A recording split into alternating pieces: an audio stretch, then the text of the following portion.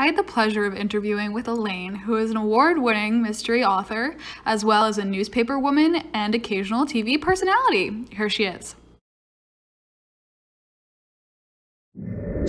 I'm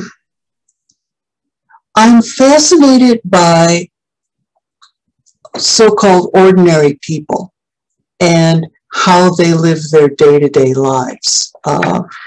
I am not sympathetic with the rich.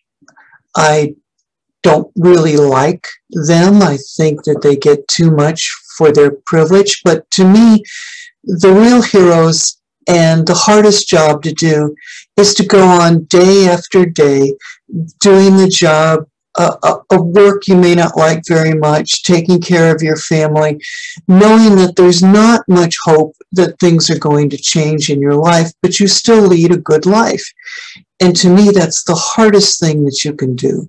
And, you know, a lot of my stories are about ordinary people, or they are ordinary people set against the power of the wealth. There's still a lot of work to be done. Yes, they are given a chance to shine. They still do not make equal money, and they still, in many cases, are not taken as seriously.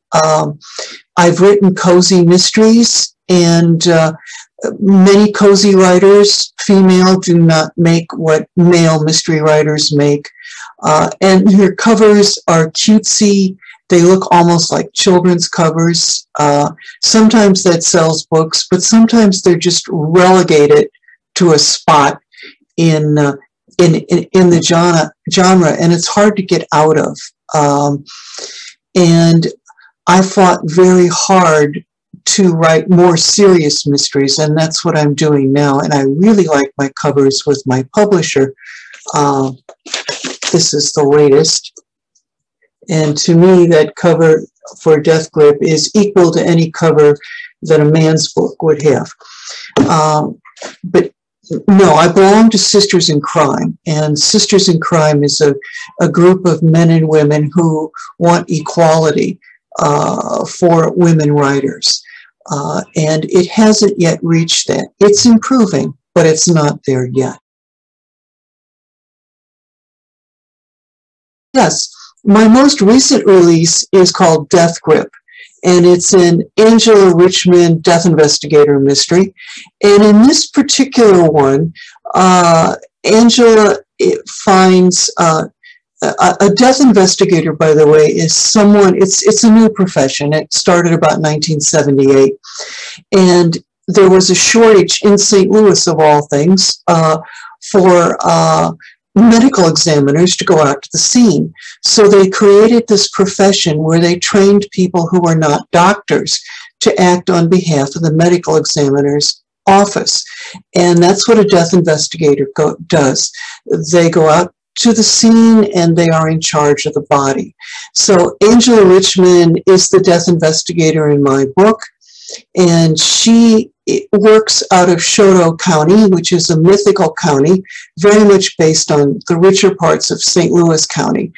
And in this particular book, a hiker in the woods has stumbled upon the body of a dead young woman. And the woman had disappeared about 8 months ago. And then they discover 3 more of these bodies in the same spot. And there's a clue left behind that we know that the killer is an extremely wealthy and powerful man who has an excellent cover. He's a society type. He dates beautiful women. No one would ever believe it was him. And he is guarded by armies of lawyers. So it's up to Angela and the police officer in there to break through and find the clues to bring this man to justice and to get justice for these dead women. That's all. I had a primetime television show in St. Louis back in the late 80s, early 90s. And it was fun and I enjoyed it. But television, it takes something out of you. I got tired of always examining myself when I was doing an interview to see if my hair was right and my clothes looked right. And it took away from the story. And I finally realized it was time to get out of TV when I found myself, there was an interview and I said, no, don't use that shot. I've got a double chin. And, that's ridiculous. It was time for me to get out. And also, TV is incredibly personal. People feel because you've been in their living room that they know you. And so my husband and I could not go out to dinner in St. Louis without someone coming up to me and going, hi, Elaine, I wanted to talk to you about your show on Tuesday night. And then they would sit down at the table. And it had to stop. I enjoyed what television I did, but it was really time to end it for my sanity. I mean, what little I have.